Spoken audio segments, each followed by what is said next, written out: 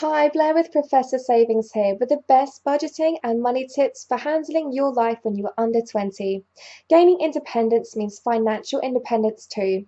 If you're about to step out on your own, here are some budgeting and money tips which will make living on our own a whole lot easier. Use cash before your debit and credit card. Make tabs to understand how you should budget. Take a pen and paper and jot down your expenses.